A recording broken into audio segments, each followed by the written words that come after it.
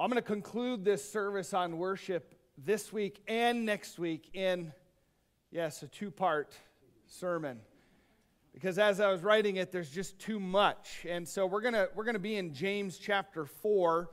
Today we'll be in 1 to 6, and next week we'll be in 7 to 10. They go together. In fact, if you were to read, 7 to 10 is actually more well-known. You probably know verses 7 to 10. In fact, I want to read them very quickly for you, but James 4 verse 7 says, "Therefore submit to God, resist the devil, and he will flee from you.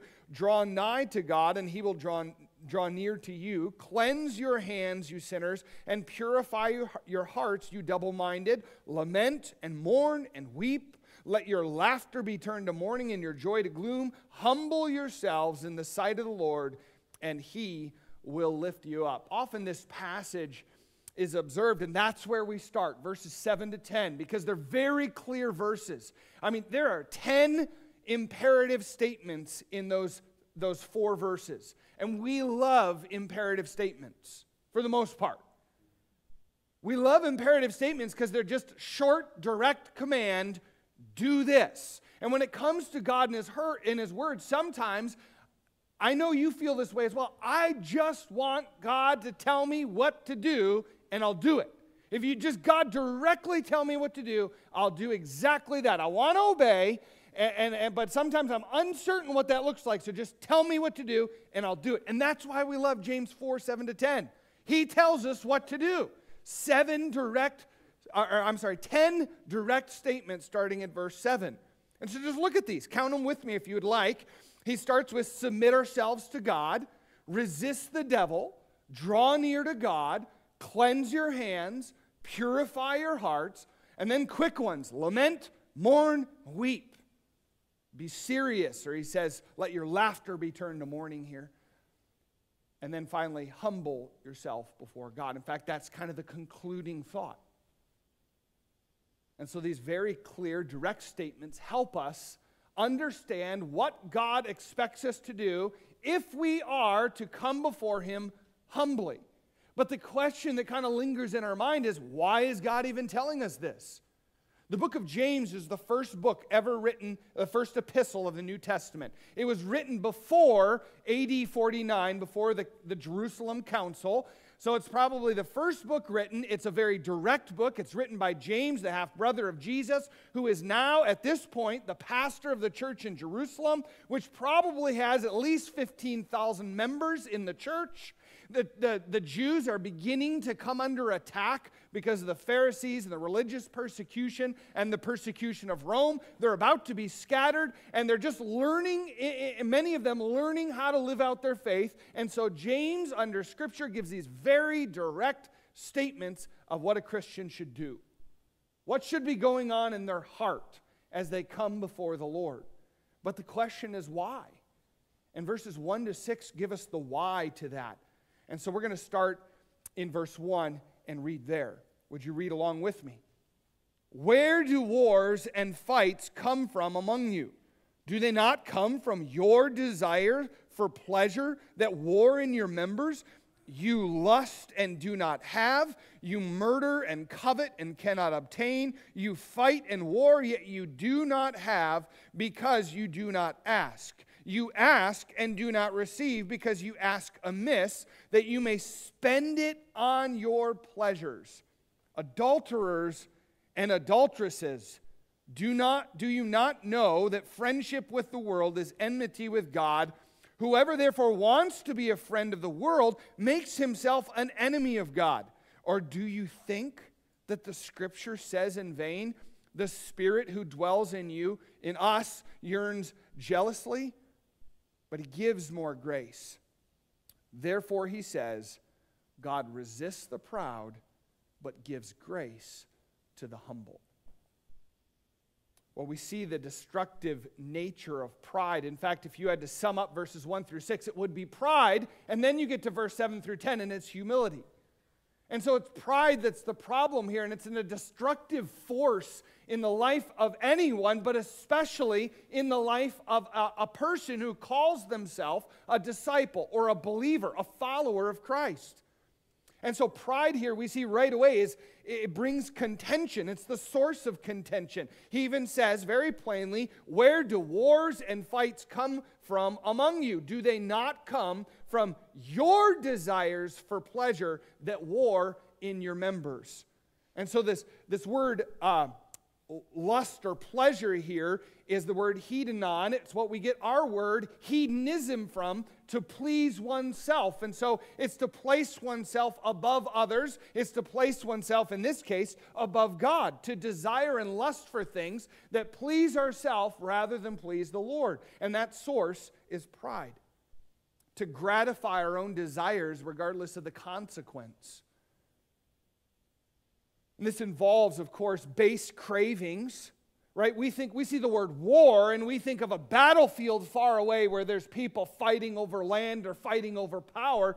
But the word war here means the inner battle that's going on inside of you, the war that's in your soul, the war that's in your heart every day, every week to fulfill your pleasure or to fulfill God's pleasure. That's the war.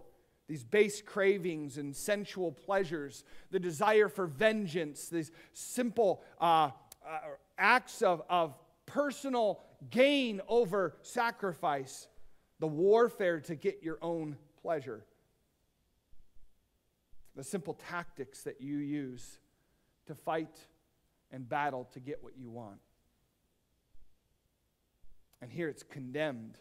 In fact, contention comes from arrogance. Elsewhere in Scripture, we learn this as well. Proverbs 22:10. I really enjoy this verse. I wish we would remember it more often. Cast out the scorner or the scoffer, and contention will leave.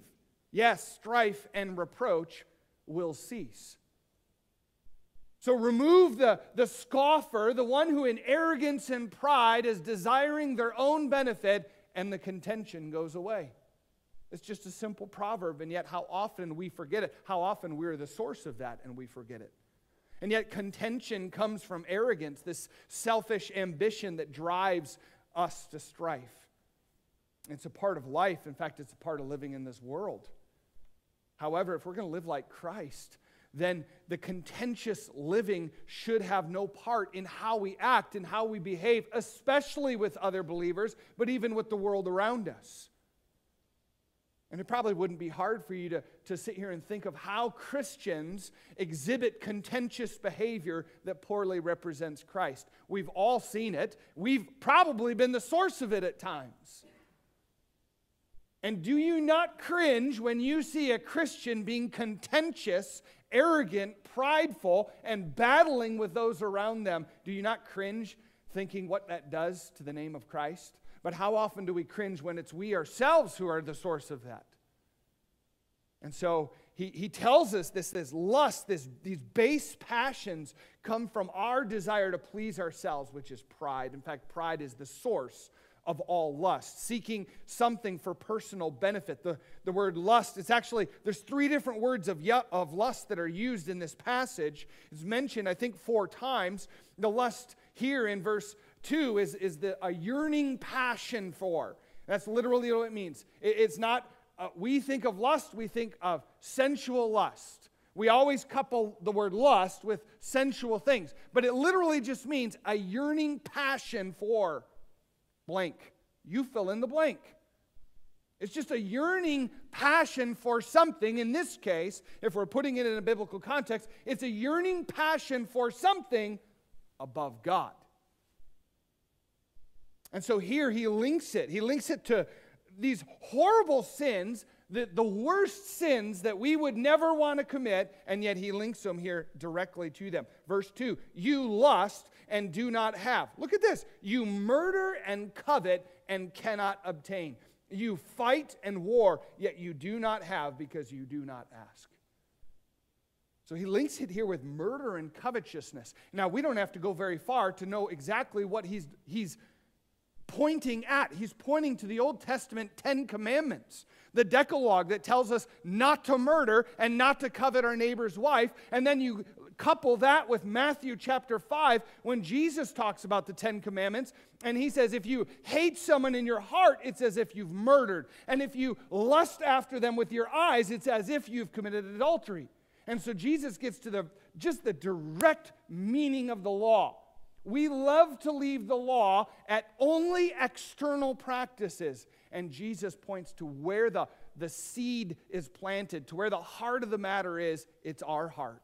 It's the hatred and the lust that we have within our heart that is directly in opposition to God's way. And where does that come from? It comes this yearning in our heart to please ourselves.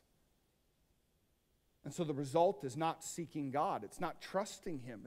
It's a lust for control, a desire to be the one who is calling the shots, who's making the decisions, and not caring or not thinking or not involving anyone spiritual in that process, especially God. And so it's a desire to be in control.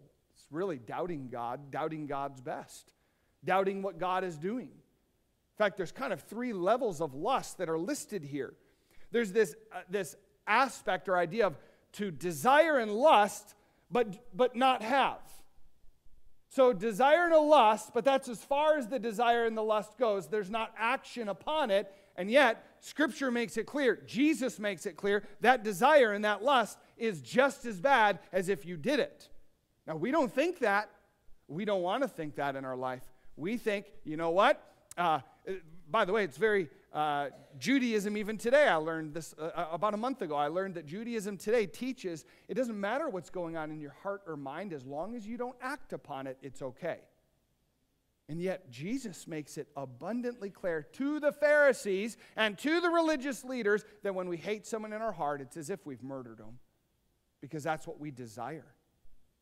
And if we lust after someone with our eyes, it's as if we've committed adultery, because that's what we're desiring in that moment. And that's wicked.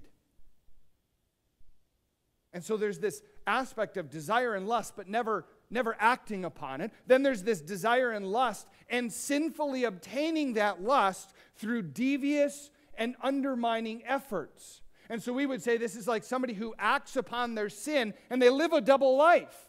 They act upon their sin, but pretty much nobody knows about it.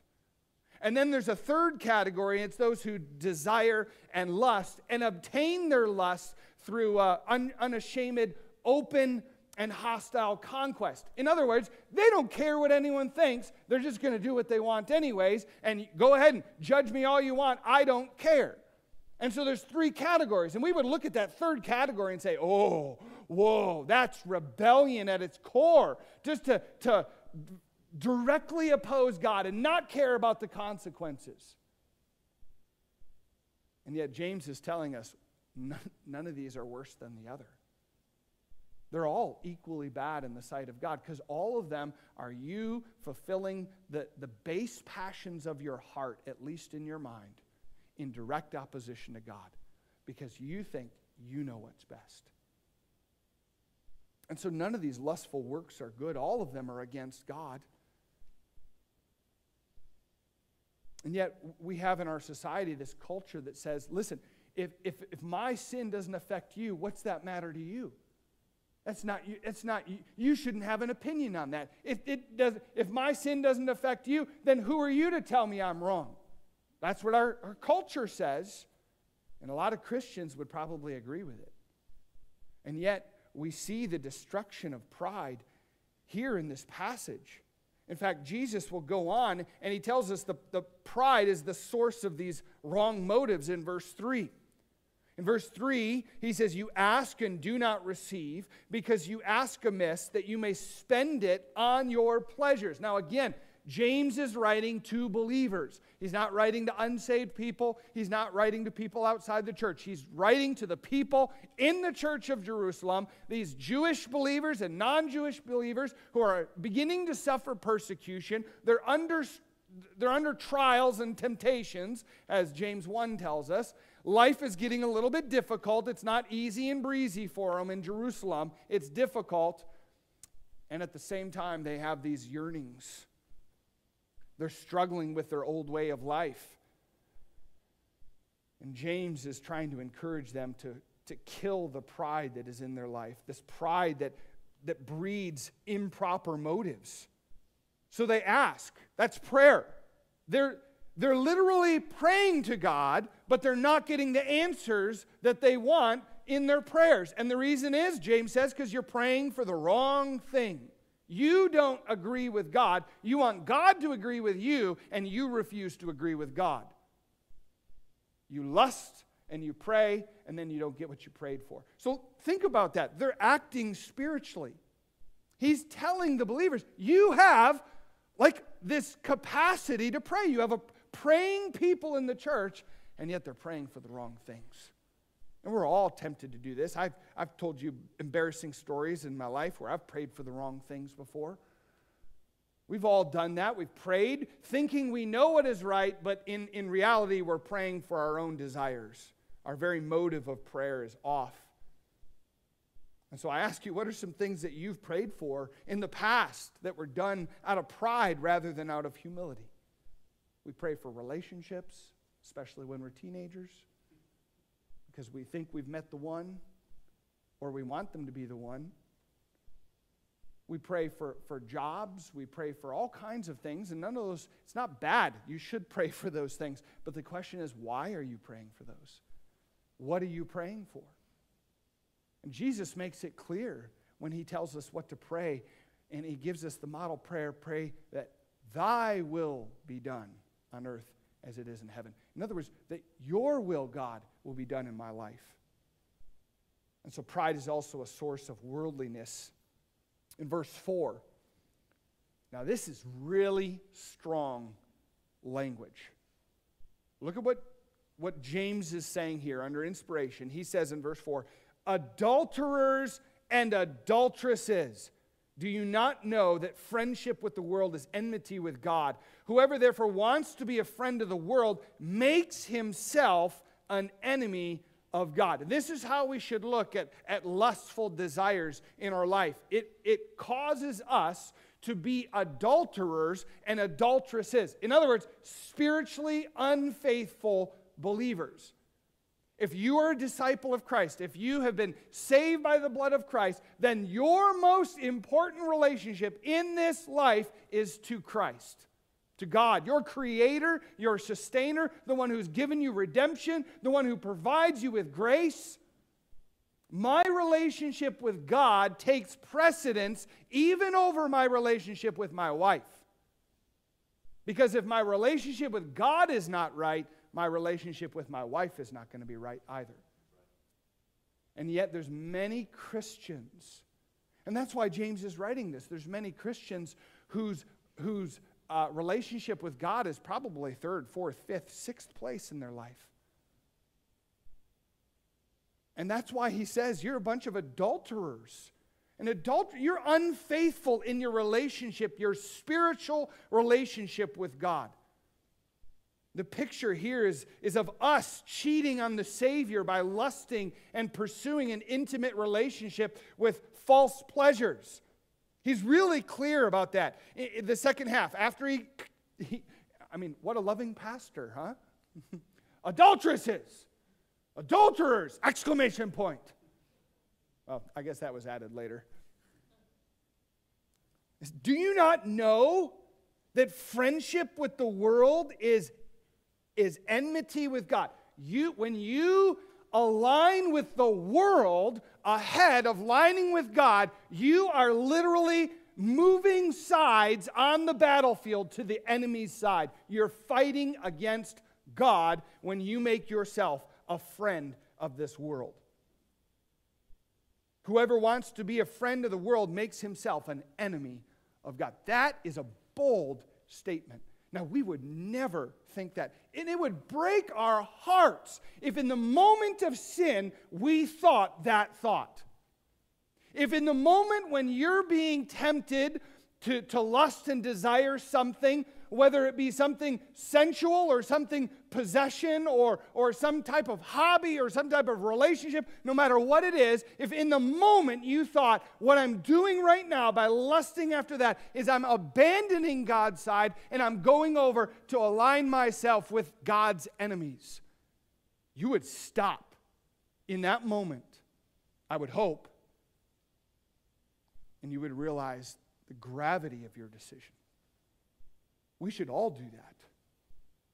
to walk with the world's methods and the world's goals and the world's purposes rather than to walk in agreement with God is to make ourselves the friend of the world. It literally means alignment or agreement. Amos 3:3 tells us, can two walk together except they be agreed? The answer is no. You can only be friends with people that you agree with. And in this case here, it's either agreement with the world or it's agreement with God, and you can't play both sides. You can't be a double-minded person. You choose. And some of us seem to fluctuate back and forth. Today I'm going to choose to live with God and be on His side, and today I'm having a rough day, and so I'm going to pursue my own passions. Where does all that come from? Pride. Now this is extremely strong language. But it's direct, and that's what we want, isn't it? Sometimes we want direct statements. Now, usually we don't want direct statements when it's about our sin. We want direct statements about what we should do in a positive way for the Lord. But if we're not going to get our hearts right, we're not going to make those positive choices. And so James is pulling no punches here. He's not beating around the bush. He's getting directly to the point. And so many Christians are just far too friendly with the ways of the world than they are with the ways of God. I'm not saying we have to be Amish or something, ostracize ourselves and be odd people. But we should love the Lord our God with our heart, soul, and mind first.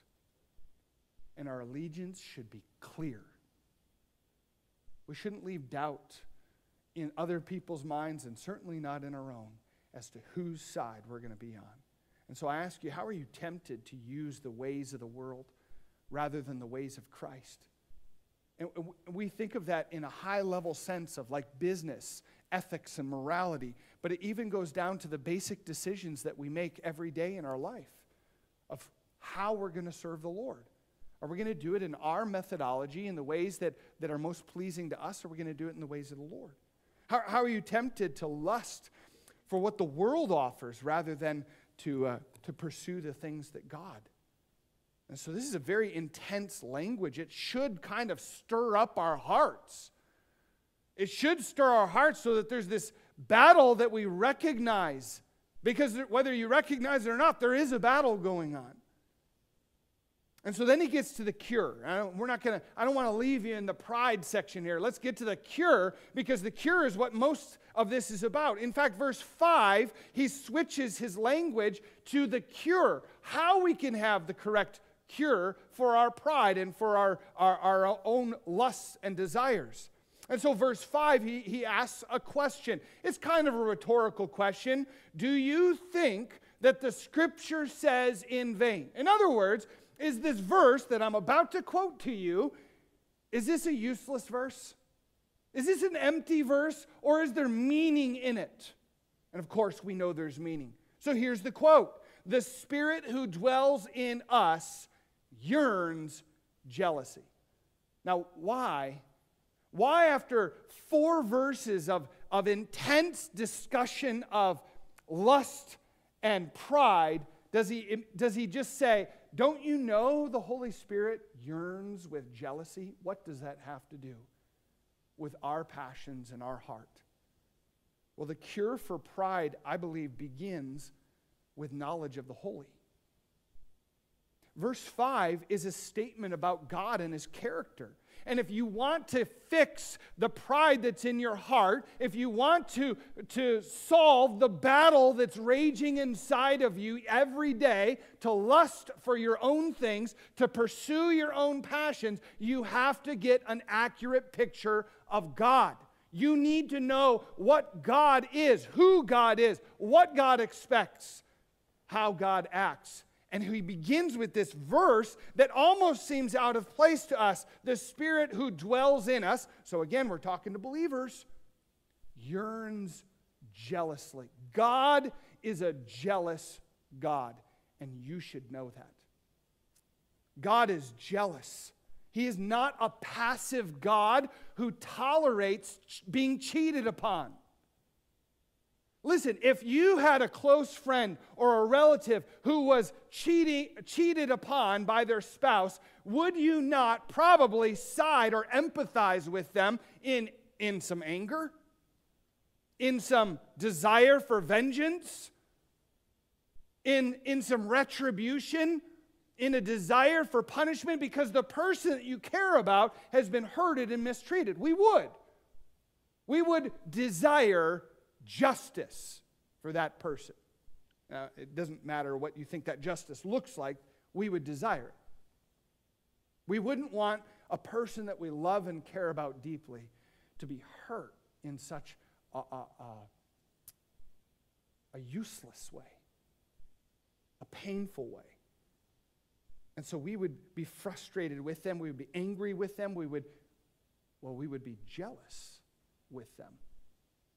And this is what God feels. I'm not saying we can change God or we make God feel a certain way, but God, according to his character, is who he is. He does not change. He is the perfection of every attribute. And as a perfect, holy, and righteous God, when he is mistreated because of our sinfulness, he desires vengeance. He deserves vengeance. He is jealous, though. In this case, he's jealous for you and he's jealous for me. This is God in his passion and in his affection for us, desiring what is best. So God is not passive. He doesn't just sit on the sidelines, kind of watching the world go, shaking his head once in a while, saying, oh, there they go again. There goes mankind. Boy, making those mistakes. They don't understand what I did for them. Oh, shame on them, shame on them. No, he is deeply pained by the infidelity of our soul. And he's jealous for us. Why? Because every good gift comes from God, James 1:17. Every good thing that you and I have, and George even mentioned that this morning, every good thing that we have comes from God. And what do we do when he gives us these good gifts? We throw it back in his face, saying it's not good enough for me. I want something better. That's the adultery of our heart. We pursue it fiercely, with passion, the things that oppose God.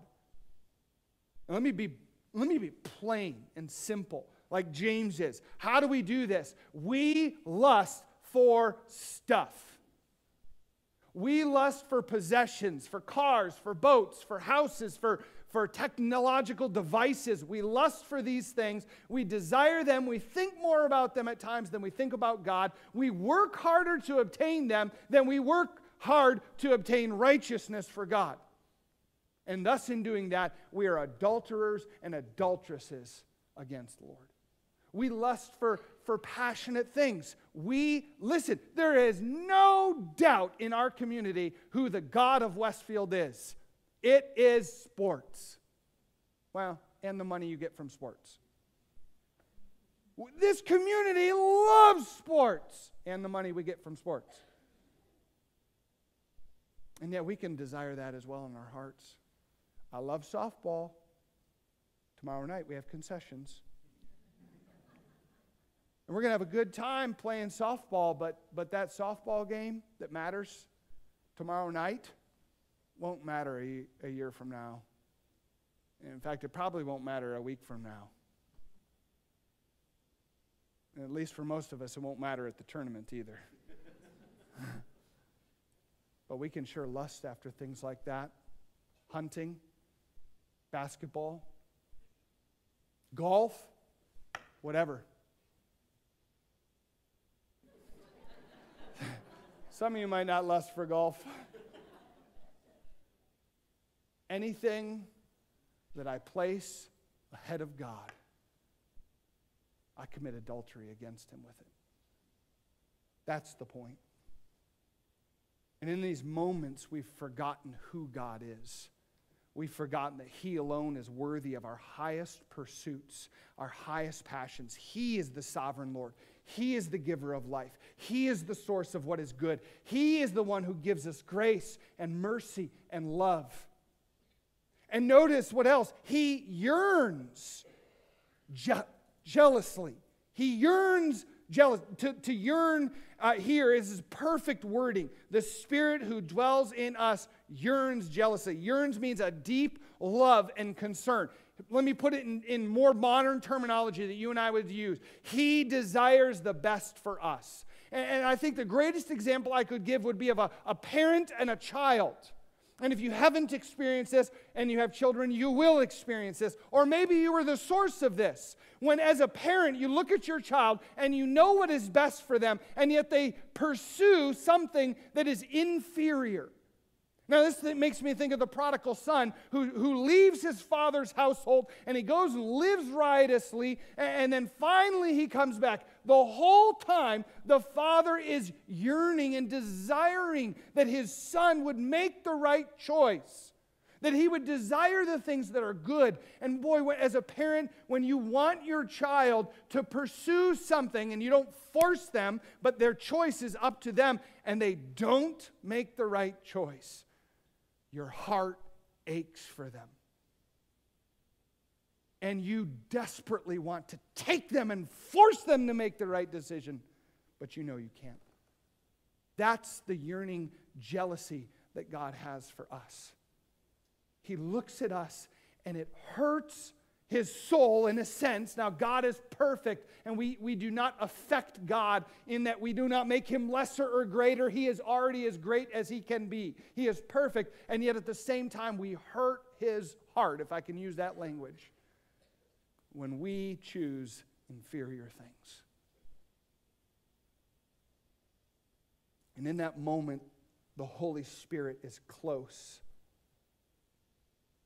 You know, it doesn't just say God here. It says the Spirit who dwells in us yearns jealously. And so the Spirit is close, and he's working to turn our hearts back to him, to protect and to guide and to nurture our holiness. And that's why he says in verse 6, but he gives more grace. And here's the idea. Christ has already given you grace. He's given you enough grace for salvation, not just for this life, but for all of eternity. And what do? You take that grace and you say, thanks for the grace. I really needed that. But right now, in the moment, I'm going to leave your side and I'm going to go over and I'm going to pursue the things that I want to pursue. And yet in that moment, God yearns with jealousy, and he's ready, and he has more grace to give you. So that when you come back, as you should, he has more grace for you. He gives more grace. Why? And we have this bold, plain statement. God resists the proud, but he gives grace to the humble. And it doesn't conclude there. It obviously goes into verse 7, but that's why it's so important. God gives grace to the humble. God cannot give grace to the arrogant and prideful. Now, I did not make a mistake there. I meant to say that. God cannot. You know, you have all these silly questions. Can God make a rock too big? Blah, blah, blah. All those. I'll tell you something God cannot do. God, because of his infinite perfection and character, cannot give grace to arrogant, prideful people, because they do not deserve it, and he is holy, and he must always be holy. And your pride and your arrogance flies in the face of God's holiness. It is unrighteousness, and he cannot and will not be near it. But if you humble yourself before God, if you drop figuratively to your knees before God, and you humble yourself and admit your need and admit your failure, God gives grace. He's got grace upon grace upon grace. Unending grace for you. That's what he means. And so that's where James arrives. And he makes that statement. God resists the proud, but he gives grace to the humble. Well, how? Then the natural question is, how do I humble myself before the Lord? How do I receive his grace in humility? The answer for a believer, again, this is written to believers, is there in verse 7 to 10. 10 imperative statements. You want to humble yourself? You need to humble yourself. You want to humble yourself? Here's what you do. 10 statements of humility. And we're going to look at those next week. But please understand, we have to understand the premise. Why? Why do I have to humble myself before Lord? Because in our pride, we lust for ourself. We are unworthy of God. We have erred. I have erred. You have erred. We have lusted and warred against God. We have filled our life with adulterous choices. We have been unfaithful to God. But God is near. In fact, that's why we're commanded in verse 8 to draw near to Him, because He is near. And He is ready to give grace if we humble ourselves before Him. And so I ask you, do you agree with God? Either you agree with God or you don't. You either agree with God or you agree with yourself, which is to agree with the ways of the world. And so I feel like I need to ask, though, obviously this whole context, the whole chapter, the whole book of James is written to believers. But if you're here today and you are not a follower of Christ, you have never asked for redemption, you have never sought God, you have never humbled yourself before God and received salvation, then you have much to fear. Because God is not just a jealous God, God is an angry God and a righteous God. And this is the part of God that sometimes we don't want to talk about, but God in His vengeance and His anger and in His wrath has every right to punish everyone who is wicked and evil, and every one of us are wicked and evil. God in His holiness and righteousness cannot be near sin. Therefore, He must either provide redemption for sin or cast sin away from Him. And if you have never received the redemption or the payment for your sins, then the bad news is God will cast you away. And so I urge you not to wait until it's too late. Listen to the words of Philippians 3, though. If you're a follower of Christ, if you're a disciple, listen to these words. Philippians 3, verse 17, "Brethren, join in following my example and note those who so walk as you have us a pattern. For many walk, of whom I have told you often, and now tell you, even weeping, that they are the enemies of the cross of Christ, whose end is destruction, whose God is their belly, whose glory is in their shame." Does that not sound like the ways of the world that were just described in James? "Who set their mind on earthly things. For our citizenship is in heaven, from which we also eagerly wait for the Savior, the Lord Jesus Christ, who will transform our lowly body, that it may be conformed to His glorious body, according to the working by which He is able even to subdue all things to Himself.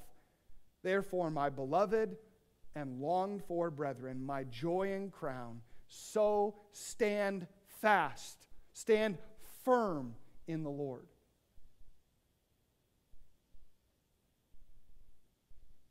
Very simple question. Do you agree with God?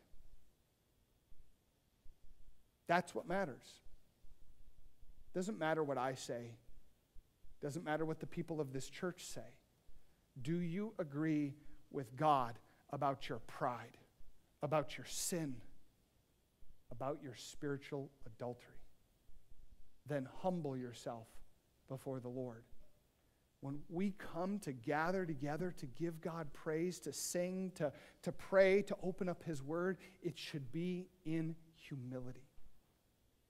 And so let us offer to Christ our humble contrition, our love, our worship, but from a heart that's in agreement with Him, not a heart that's pursuing its own ways. Let's pray. Heavenly Father, we thank You. Lord, we thank You for this passage that is clear.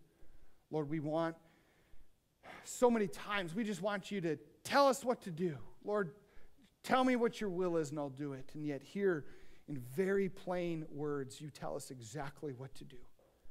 I pray You'd help us to come before You in holiness, not according to our works of righteousness, but according to Your righteousness, Your goodness. And Lord, may You be honored and may you be glorified by how we respond. We pray this in Christ's precious name. Amen.